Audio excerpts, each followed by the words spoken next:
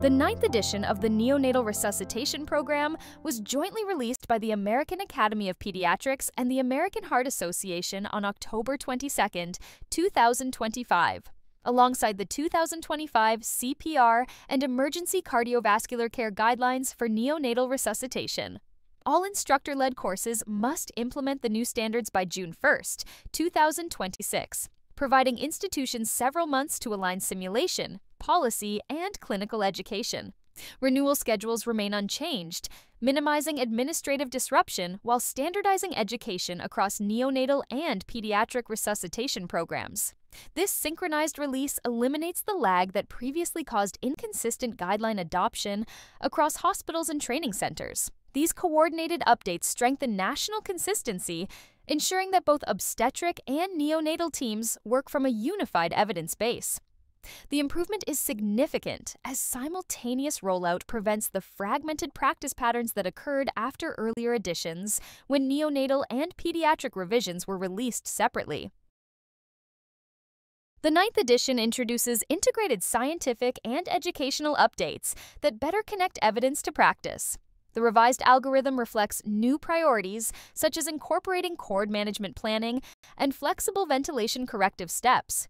Deferred cord clamping now precedes initial assessment, and suctioning is reserved only for obstruction. These refinements simplify the sequence while preserving physiologic integrity during transition. All courseware now includes the textbook of neonatal resuscitation, 9th edition ebook, ensuring universal access to the same core reference.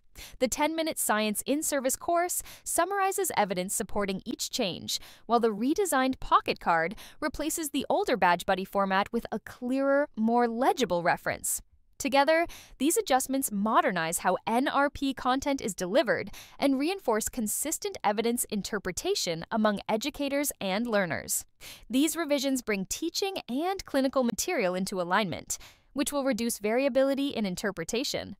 The digital accessibility and bundled resources will make maintaining standardized instruction easier, particularly for centers with limited library support or rotating staff. The first minute of the resuscitation algorithm has been refined to emphasize preparation and physiologic sequence. Birth now appears as a defined action, marking the start of structured assessment and intervention. Adding Initiate Cord Management Plan requires the team to confirm the cord strategy before delivery, ensuring readiness for delayed clamping or milking without disrupting immediate care. Routine suctioning has been removed from the initial steps and is only indicated when secretions clearly obstruct ventilation. Evidence shows that unnecessary suction can cause vagal bradycardia, apnea, mucosal injury, and desaturation, delaying effective ventilation. These complications are most pronounced in preterm infants with unstable tone or respiratory effort. Studies comparing routine versus selective suction found no improvement in oxygenation or heart rate, but increased risk of hypoxemia and prolonged time to spontaneous breathing. Terminology now uses ventilation instead of positive pressure ventilation, aligning language with broader resuscitation science and simplifying team communication. This change corrects a long-standing habit pattern seen in many delivery settings where suctioning was reflexively performed. Eliminating that step decreases physiologic stress and promotes faster initiation of effective ventilation, especially in infants with borderline respiratory effort. Cord management recommendations have shifted to emphasize placental transfusion and circulatory stability. Clamping should now be deferred for at least 60 seconds in all infants who do not require immediate resuscitation. Meta-analyses show that this interval increases as neonatal blood volume, improves iron stores, supports cardiovascular adaptation, and reduces the risk of intraventricular hemorrhage in preterm infants. The timing change also explains the removal of the 1-minute oxygen saturation target, as delayed clamping typically postpones monitoring until after transfer to the warmer. Umbilical cord milking is permitted in specific cases. It may be used in non-vigorous term and late preterm infants between 35 and 42 weeks, but there is insufficient evidence for those between 28 and 34 weeks. It remains contraindicated below 28 weeks because of the increased risk of severe intraventricular hemorrhage demonstrated in randomized trials. The update is practical and evidence-based. Extending the delay makes physiologic sense, but implementation depends on interdisciplinary coordination. Delivery teams must anticipate whether resuscitation can safely occur with an intact cord, particularly in very preterm or growth-restricted infants. Oxygen management recommendations are updated to reflect normal postnatal transition. The target saturation table now begins at 2 minutes instead of 1, acknowledging that pulse oximetry cannot be placed until after cord clamping and that healthy infants typically reach 60% saturation beyond the first minute. Large observational studies confirm this delay represents normal physiology. Initial oxygen concentrations are now gestation-specific. Term and late preterm infants begin at 21%, those 32 to 34% weeks at 21 to 30%, and those under 32 weeks at 30% or higher. Research comparing high and low oxygen strategies shows no mortality benefit to higher oxygen levels, but an increase in oxidative injury markers. These data support using the lowest concentration that achieves expected saturation trajectories. This change better reflects physiologic transition and reduces the risk of hyperoxia, retinopathy, and oxidative stress injury. For experienced clinicians, the new approach aligns with current bedside titration practices, but it will require continued emphasis on prompt oximetry placement and vigilance in adjusting delivered oxygen concentration dynamically. Ventilation parameters are clarified for greater physiologic control. The recommended rate range expands to 30 to 60 breaths per minute, recognizing that effective ventilation varies with lung compliance, size, and clinical response. The starting peak inspiratory pressure is standardized at 25 centimeters of water, with acceptable ranges of 20 to 25 for infants under 32 weeks and 25 to 30 for those 32 weeks and older. These parameters balance alveolar inflation with reduced barotrauma risk. The evaluation window before corrective steps extends to 15 to 30 seconds, allowing sufficient time for the heart rate to respond to adequate ventilation.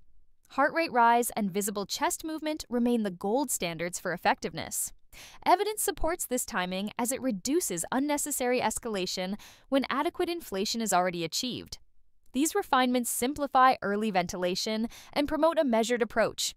Expanding the acceptable rate range gives skilled clinicians flexibility to tailor ventilation while keeping focus on physiologic response rather than arbitrary numbers. This is a practical improvement that reflects real clinical conditions during resuscitation. Ventilation strategy updates emphasize efficiency and clinical judgment over rigid sequencing.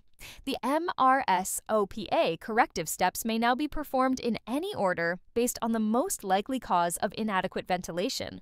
This change is supported by studies showing faster restoration of effective ventilation and heart rate rise when clinicians correct obvious issues first, rather than following a strict procedural list.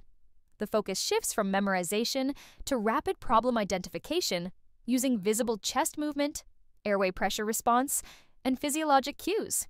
The laryngeal mask airway is now recognized as an acceptable primary interface, no longer limited to rescue use.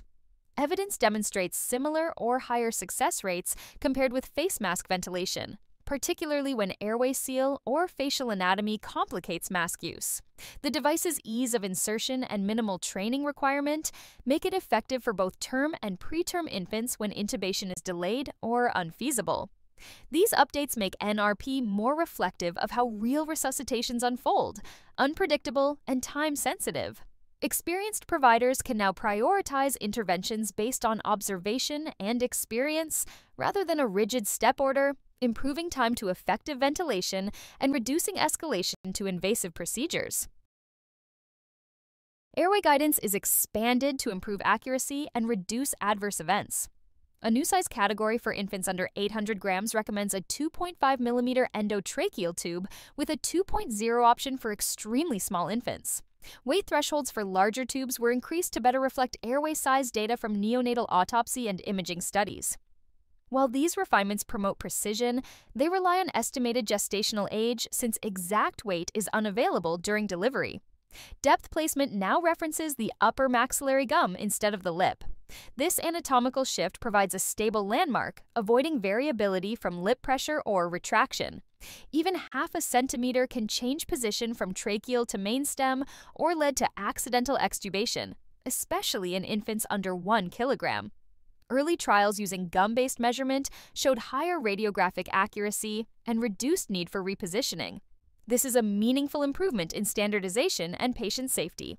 However, it will require intentional retraining to ensure consistent measurement technique, and clinicians must remain aware that gestational estimates, not weight, will still drive initial tube selection in emergencies.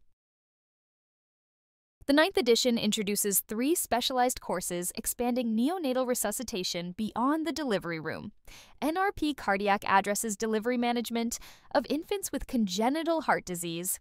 Resuscitation in the NICU focuses on postnatal emergencies such as respiratory failure, circulatory collapse, and arrest. And neonatal education for pre-hospital professionals provides training for EMS teams managing newborns before hospital arrival.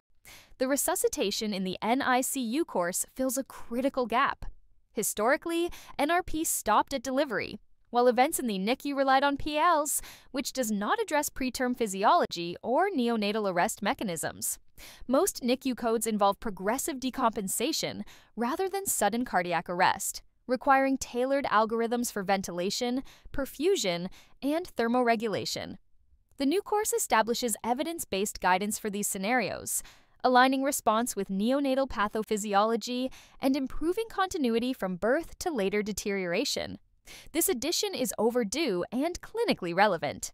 It resolves the long-standing ambiguity about which guideline applies to late transition infants and ensures that teams have structured education for the complex physiology seen in postnatal NICU resuscitations.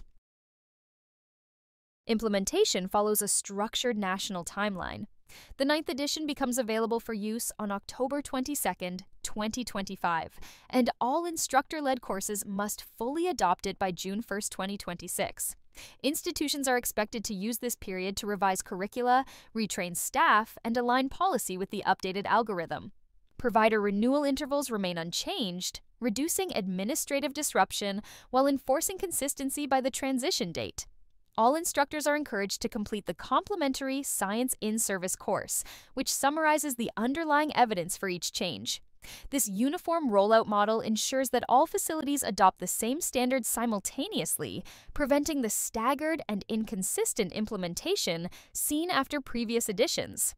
The timeline is realistic and practical, allowing for retraining without interrupting certification cycles. Institutions that use this transition period strategically can integrate simulation, update documentation, and establish clear evaluation metrics before the enforcement deadline. Key takeaways: focus on evidence-based refinement, streamlined process, greater flexibility, and expanded scope. Core updates integrate current physiologic data, replacing rigid procedures with responsive, observation-based decision-making. Simplification reduces redundancy, while flexibility empowers experienced providers to tailor interventions according to heart rate response and chest movement. The new courses extend neonatal resuscitation education across the full continuum of care, including NICU and pre-hospital environments. This removes the ambiguity that historically surrounded postnatal deterioration, providing a defined framework for resuscitation beyond the delivery room. Clinical judgment remains central, reaffirming that NRP is a guideline, not a mandate. These changes represent meaningful evolution rather than wholesale redesign. They improve physiologic accuracy and usability, but rely on institutional readiness and staff education for consistent results. The real measure of success will be how effectively teams integrate these principles under pressure, not merely their familiarity with the algorithm. Resources for adoption include the October 29th launch webinar, reviewing science and implementation details, and the 10-minute Science in-Service course summarizing all evidence-based changes. Updated pocket cards and teaching materials are available through the American Academy of Pediatrics to ensure use of verified resources. Institutions should use the official NRP website as their primary reference for all transition materials, instructor toolkits, and clarification updates. This presentation provides interpretation and context only, not formal instruction. Verification of policy and practice must occur directly through the official NRP resources to ensure compliance with 9th edition standards. The streamlined access to digital resources reflects modern educational priorities. Teams now have immediate online access to official updates, minimizing the lag between evidence release and clinical application.